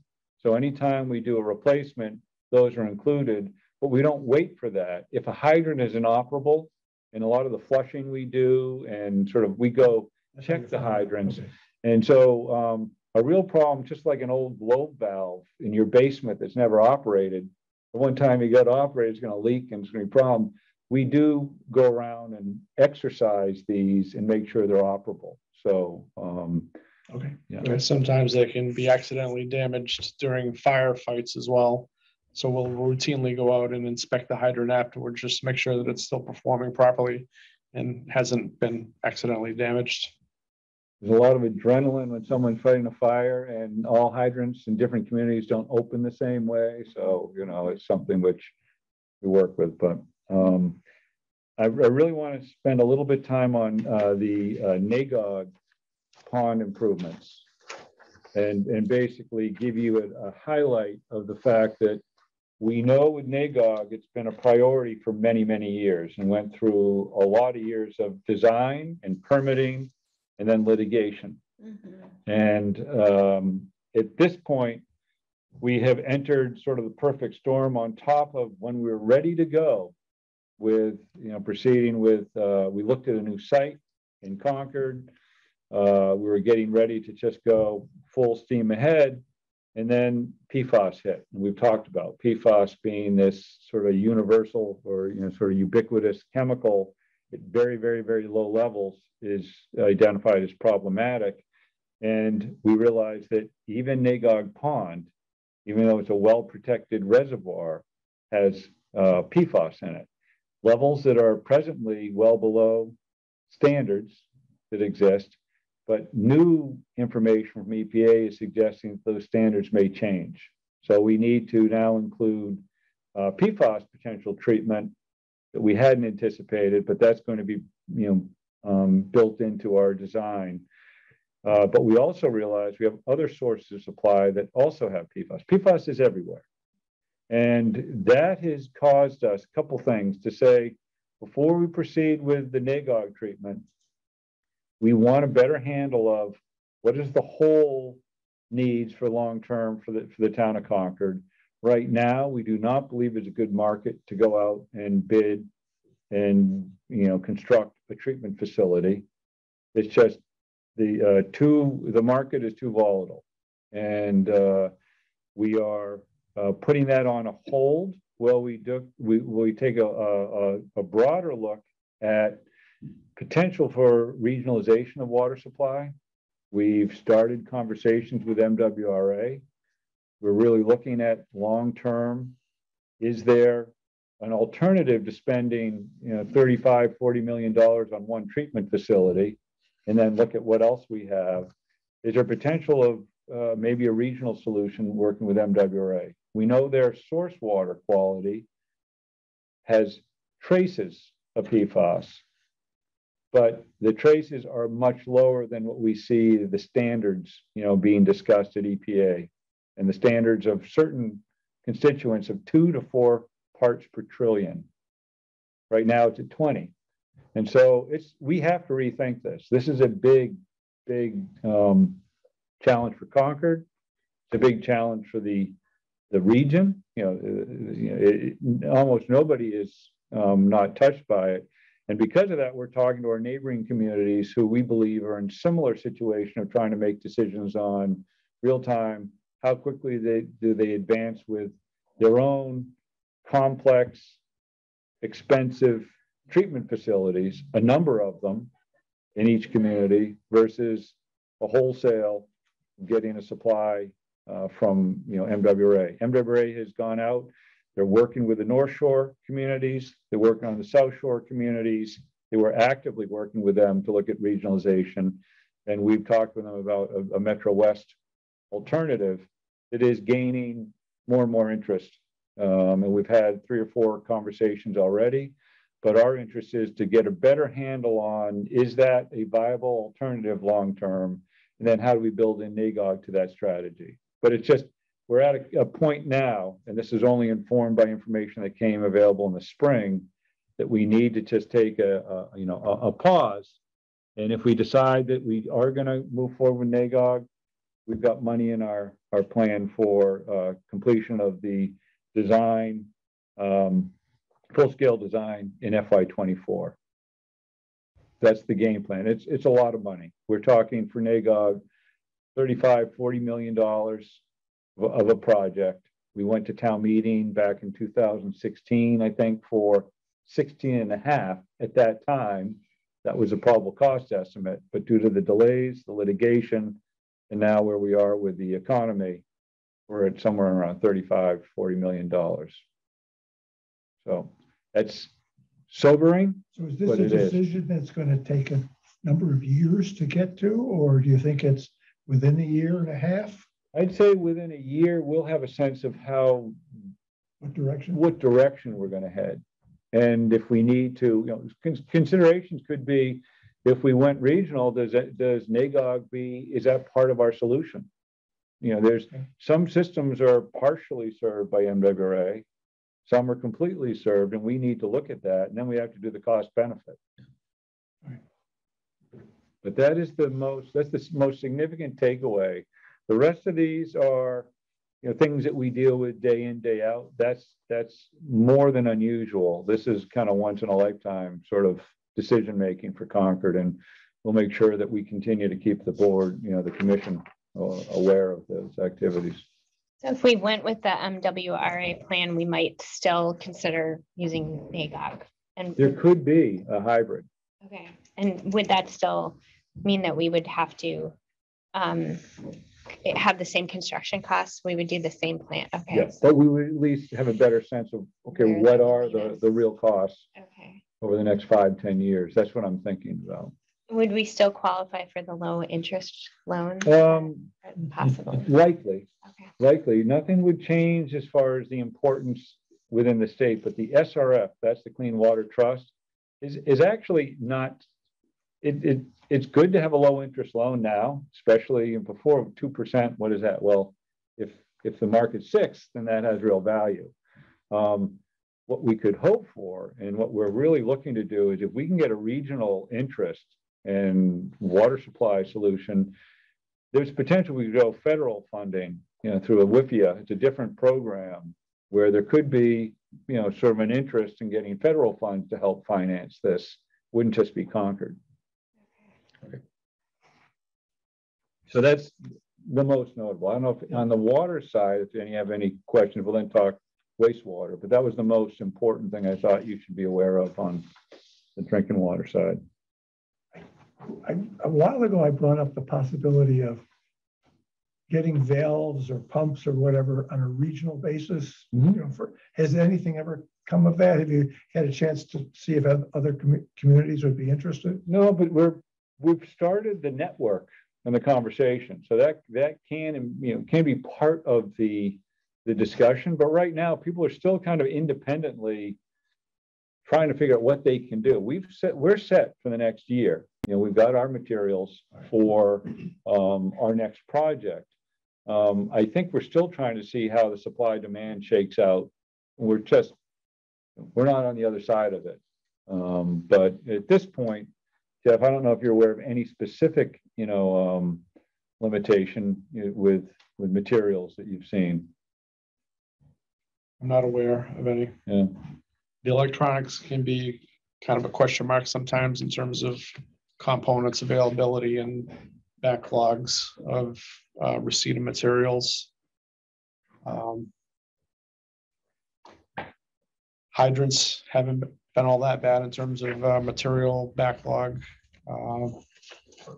We still had a fairly significant backlog for ductile iron pipe that kind of landed us into the predicament that we're in with the butternut project. And we still haven't received our first shipment of pipe, but we've received hydrants, valves, fittings. The pipe is still brass. outstanding, Right, yeah. we haven't received the pipe yet. Yeah. But we were anticipating receiving at least the first half of the pipe before the beginning of the project, and the second half of the pipe a couple months into the project, so that the project keep moving forward. Okay, I'm going to just also highlight the source protection, where we have a significant amount of money for planning. That's to help us with the integrated plan. That's to try and the contribution from the water fund of understanding some of this master planning we're talking about will be embedded there, so we can track it. We're also doing a feasibility study for potentially becoming an MWRA Yeah, that's part of that. supply community as a part of that effort. Yeah. On the wastewater side, I think Jeff, we might want to talk. The thing that's notable at this point is probably looking at the needs of the wastewater treatment plant. It's reaching, 2007 is when we did a full upgrade. So we're going through a facility plan this year, an asset management plan next year, to really help inform where you're going to spend the big money. We also have some components like the trickling filters that are this media that's used over at that facility. I don't know, it's at some point, if individually you have an interest in going over and taking a look, it's a pretty remarkable site. And it's hard to imagine sort of the scale of these things, but we have clarifiers and we have several buildings over there that are all part of this process, and highly sophisticated equipment, which is why the costs are fairly significant. But the media for these trickling filters are, what do we have? It's a couple $100,000, to replace them. And we've had them on our radar for some time because they've settled in their important process. But the trickling filter is an old technology that, it's a workhorse for us. But that's the primary cost we have over, I think, for immediate, work. We have a facility improvements line within the wastewater budget. And what's presented there is an asset management program development. We're hoping to have that largely funded by grant. We've got a grant application in, and we would need to have the funding in place and approved by town meeting in order to be eligible for that grant. So of that $180,000 that's earmarked for asset management, we'd be on the hook for, I believe, about $70,000 for in-kind match, and the rest would be grant. And then the second piece of that same line item, professional services for treatment facility and designer services. What that intention is there, as Alan mentioned, we've already commenced a facility improvement plan, which is a long-term planning tool on what we actually need to do and when we need to do it for upgrades to the treatment facility. We're expecting to have that finalized by the end of this FY, so by the end of June of 23. So this set aside, the second piece, is intended to address designer services for the first improvement project that would fall under that facility plan. The second major line item, wastewater treatment plant capacity and optimization. That's comprised of two major pieces, and I discussed both of them in the previous presentation on the NIPD's permit. The first one being the anti-degradation analysis. We had an earmark of $150,000 for that. And then an update for the CWMP. And Alan said it's a very intensive process, but we had to set aside earmark for that of 200,000. So those two comprise that particular line item for 24. Those are things, the takeaways you should be aware of in any specific questions. You know, it's just, this is the first phase. We just submitted this packet to the town manager for her review and the finance director. They'll be talking with the finance, committee as well. And eventually we'll be pulling together our operating expense. Then we'll come back and talk a little bit about with a pro forma on how this looks, once we start finalizing our budget. So it's more of information, but you can see this is what drives, a lot of the effort the staff's involved with. Ready to move on? Yeah, You you guys are, yeah. Scenic roads bylaw regulation update. Okay, so in essence, on this item, and I'm looking at the clock, and we're going to be moving things with the director's report pretty quickly as well. But with the scenic road bylaw, this was information. There's been some back and forth with the planning board, where they've got some feedback from the commission's, first deliberation. We've got a draft. It was only last week it was provided. So what we want to do is give the commission sufficient time to review it. We're not, in a position to have any discussion, deliberation tonight. But I did want to say that as you review the packet, if you have questions or thoughts, share them with me directly, not with the group. I will then share them with staff. I'll talk with planning what I can so that we can have a, you can have those opportunities to ask your questions, then we can deliberate them, and we'll have the opportunity to sort of do some of that legwork for you. So there was no plan to have a conversation. There was a lot in there, but staff is still sort of chewing through it as well, just so we can understand it. But I think what we want to do is just make sure you are aware of it. We put it on the docket so people are aware that you've got, this, and it's a back and forth, where we need to provide the planning board with, sort of recommendations. Once we get these regulations, we're all going to live with them, and we're trying to make sure they make sense for, everyone. So I think that's sort of the approach that we have. And again, if you have a question or a thought, please share it with me directly. You don't need to share it with the rest of the commission, and I'll make sure that we get a response at the next meeting so we can have it as part of the discussion. Okay. Excuse me, Andrea. Yes. Hi. I meant to bring this up last meeting and we ran out of time. It's kind of related, but a separate topic. But this whole scenic road bylaw obviously brought to our attention our roads policy. And I was going to suggest to the commission, if there was interest, and staff too, if there's interest in looking at the roads policy and see if there's anything that should be updated in that. And this is not being critical of it. That is not the intent at all. It's just, it's relatively old and a lot of technology has changed and green infrastructure and a number of new products on the market. And I think it might be worth us looking at our policy and see if there's anything that should be updated to make sure we're addressing current standards and stormwater treatment and things like that. I don't know if anybody else has any comment on that or thinks it's a good idea, but I was going to put it out there for the commission to think about, and maybe we bring it up at a future meeting to see if we want to do a deeper dive on it. Seems like it might be worth it. I think that's a really good suggestion. Okay. So maybe we can add that at some point in the future, Alan, when it's I think it's appropriate time to bring it up. It's a good idea to sort of make sure that the regulations and the road policy do sync, so good time to at least have it on our radar. I don't know, schedule-wise can be driven by the commission as far as what you think is appropriate, but staff will start thinking about that, Jeff. Okay, thanks.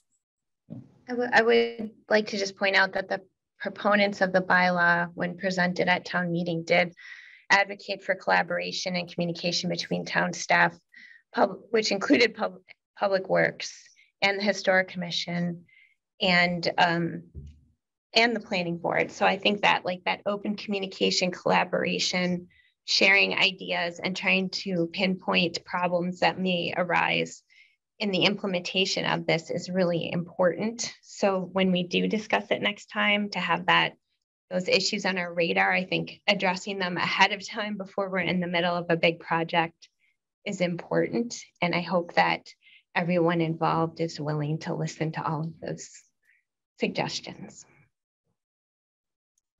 Great. Okay, excellent. All right. Director's report. We ready to Ready move for on? D- Okay, excellent. So I'm going to ask staff that if you have a maximum 5 minutes, but less is preferred, okay? Only because we're trying to make sure we can keep people on schedule. I'm going to share the screen if I can get things back up here on the, okay. There we go. All right, so Steve Dukran, town engineer, welcome to the table. We'll start off with an engineering update. Okay, I haven't said a word yet, so I'm going to take my full 5 minutes. We start with the paving program, the roads program. Last week, we did the last of the major work on our streets, Autumn Lane, Stacy Circle, Pheasant Lane, and what I'm missing. But anyway, we didn't, just to let you know, we didn't get everything that we had planned for this year done for a variety of reasons, costs being one of those, very high costs coming in our bids, as well as trying to get contractors to do the work. It's been so difficult, and as well as delays by National Grid, not getting streets, utility work done ahead of us. So we plan on getting all of those completed next year, as well as the additional streets that we are going to be scheduling for next year, and we will bring those to you in the December meeting. All right, here, not showing up. Okay, let me stop sharing quickly, see if I can't regenerate this. I don't know what happened there, but let me, 1 second. Using Steve's Well, 5 minutes. I apologize. Steve, you can yeah, explain. I think the next slide is about the microsurfacing on Hildreth Lane. At the meeting last time, the microsurfacing just started. And so in the next couple of days after the meeting, we had a second layer installed. And we were able to control the traffic better. So with that and the curing over time, it's looking better and better every day. As promised by the contractor, it needs traffic to really smooth out the roughness and the appearance. And I think we also showed a slide with drainage work on Commonwealth Ave. We had a rain event not too long ago, and it caused some flooding on Com Ave and in that general area. And after some investigation, we found out that it was due to a broken drain pipe that was caused by laying a water service to the Neshoba Brook Bakery. So we got a contractor who had done the initial work to come back and do and complete the repair. So that's functioning. And, okay, I think I might be able to. I apologize, Steve. I don't know, it had to regenerate. Let me just make sure when I share, it comes up. Share. Are we there? Okay. Okay, so that's the Hildreth? Yeah. Okay, excellent. We cover that. You can move on to the that, yeah. next one. We talked about that. So the last one, yeah. Oh, Monument Street. So this area is where we did a culvert repair, the major culvert repair last year. And we came back, there was some drainage to be worked on. So that was completed. And then the area that was disturbed during the culvert work was milled out and paved. So it's looking good out there. All right, so we still have some cleanup work left in the season. The weather is helping us. We have a lot of people still paving out there. You go through some towns, they're on borrowed time, but we're taking that opportunity to do that. Yeah, and we have a hard stop generally on November 15th for right-of-way work because you just never know. And so a lot of the contractors are conditioned to understand it's a firm stop and weather can change quickly. I mean, we've been pretty fortunate lately but you know, the winter is Close by. close by. Aaron, if you want to come up and just give a brief, or I'd say very brief overview of some of the other highway ground activities. Yes. Thank you. Aaron McGlasgow, Highway and Ground Superintendent. First photo, fall season cleanup from downtown. Crews are actively out cleaning up open spaces, remove a lot of the lead debris that's accumulated, and transport it to the compost site on Walden Street. This is an example.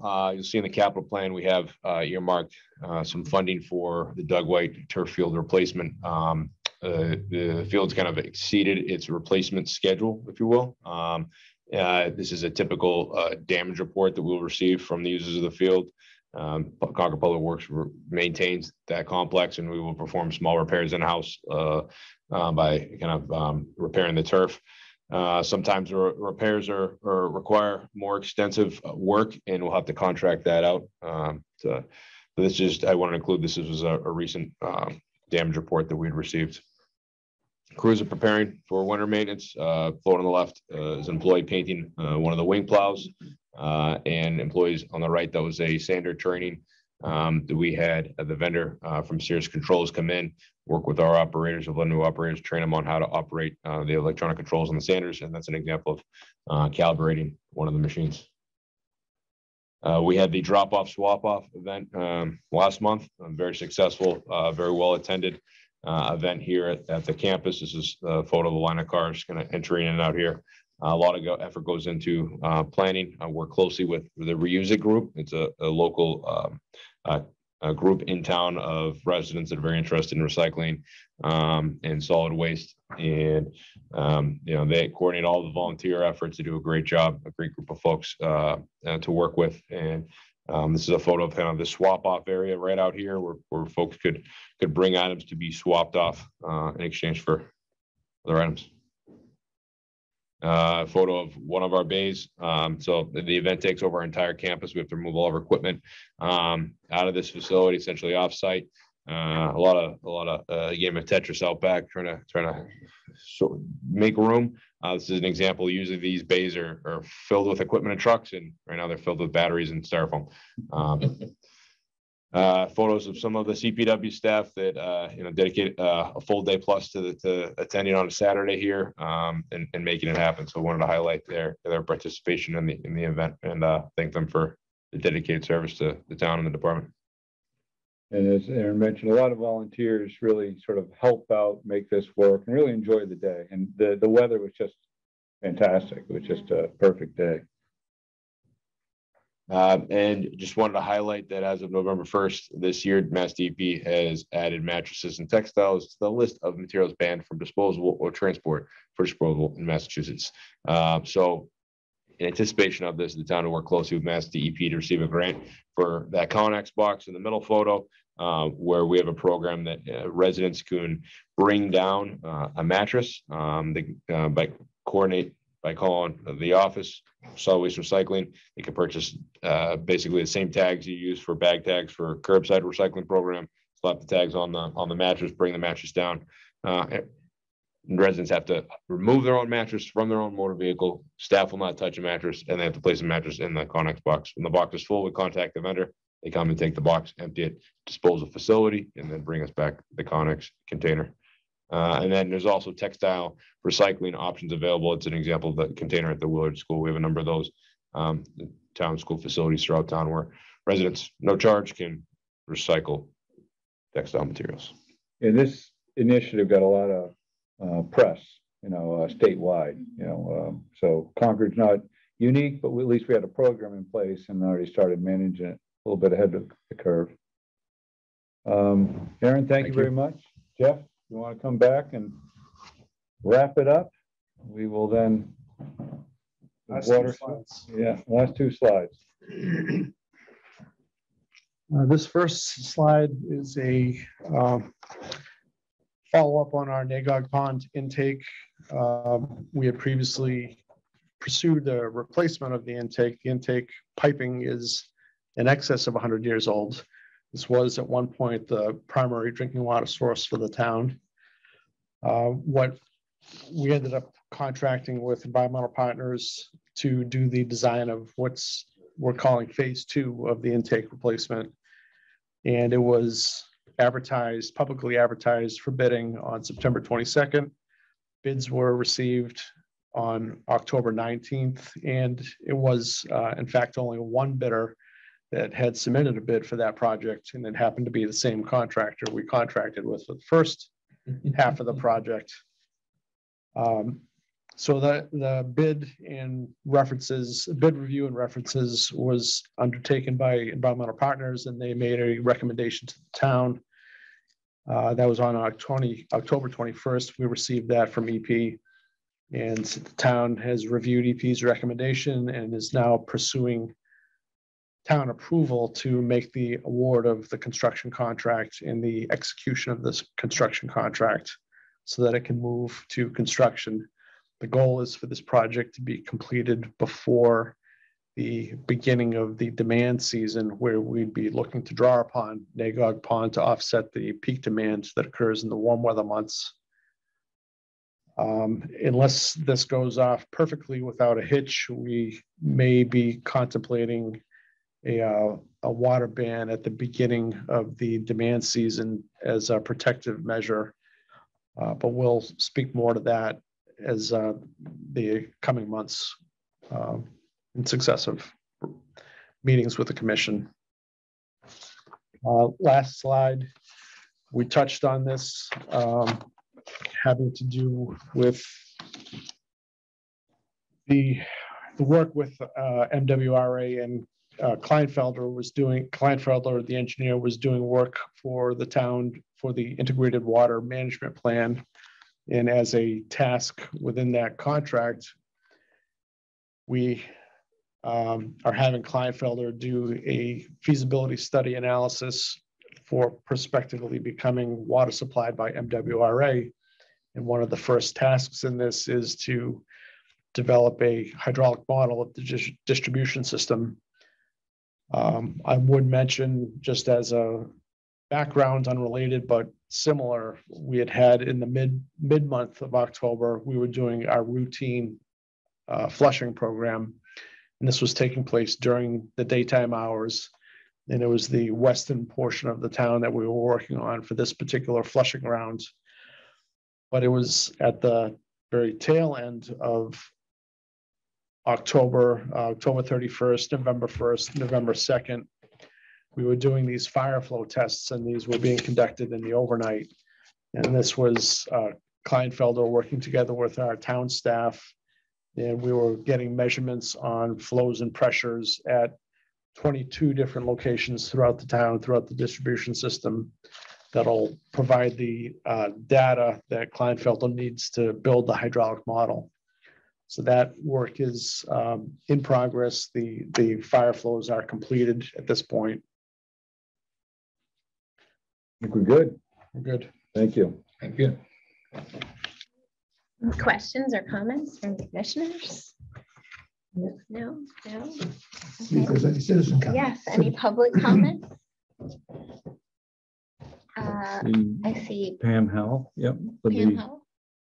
Just, we got to make sure we can unmute people. Pam, are you unmuted? Yeah, there I you go. think I am. Yeah, we can hear you. Okay, I just a comment. I wasn't able to see any of your screen shares, so maybe that was just me, but I don't know if anybody else had that problem. So whatever.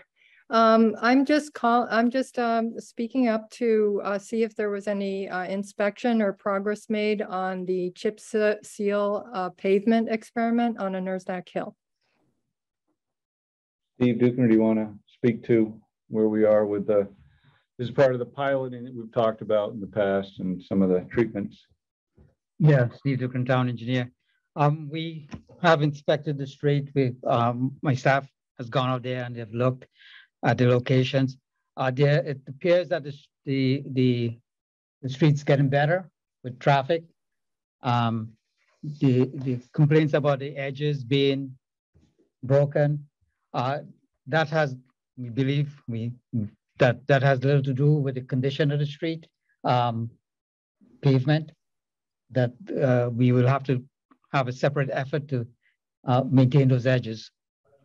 But we do want to give the chip seal a winter to have the snow plows, and as indicated by the contractor, if it's snow plowing and the time for several months should get us a better improved surface. So we do want to give it a try, and if at the end of the winter season and say spring, if the conditions haven't improved to our satisfaction, we would look at doing it probably a microsurfacing on it, which we did on Hildreth. So we are monitoring that as well to see how that performs. And Go ahead. thank you. In the meantime, is there a way that the town could use a street cleaner or something to remove all of the chips in the walking areas? Aaron, yeah, I think we did have some sweeping done the last. Yeah, we can go back up and sweep again. Yeah, so, yeah, Pam, the question is, can we get a street sweeper up there again? The answer is yes. You know, we'll sort of, Aaron, you've been doing some planned maintenance around town. Yeah, we're doing our seasonal fall street sweeping, cleaning up leaf debris, so we'll be up there at some point. So you'll be up there the next couple of weeks. That would be great if they could pay particular attention to the roadside. And we do have some shoulder restoration planned for next week up at Nurse Neck Hill as well. I've been working with Justin Richardson on that post inspection. I'm sorry, Aaron, I don't know if people can hear you. Aaron mentioned that there is some shoulder restoration efforts that their highway grounds are going to be looking at and performing in the Nurse Neck Hill neighborhood next week. Okay. So you may, Pam, you may see some improvements on the shoulders from some highway grounds work next week. Okay, if they need any input on where the worst areas are, I'd be happy to. And we even noticed that at different areas on Nurse Neck Hill Road, the chip seal is in better condition than others. And we wonder if they got the mix wrong or something from our house to Wits End, because that is particularly crumbly in that area. Yep. Okay. And part of the pilot will be, you know, there's all eyes are on it because we're all equally interested to understand its, you know, impact over. We anticipate it over a season, and we're going to see what happens in the spring, but we'll keep an eye on that as well. Thanks. Thank you. Any other comments from the public? Doesn't look like it. Do you see anyone? Don't see anybody, no. I move we adjourn. Second. All right. So I roll call of commissioners. So Wendy Salmon, aye. Jeff Vassar, Aye. Sven Weber, Aye. James Terry. Aye. All right, we are adjourned. Thank you, everybody. Thank you, everybody. Good night. Good night. Wow. 5:59. 10 minutes early. Before my-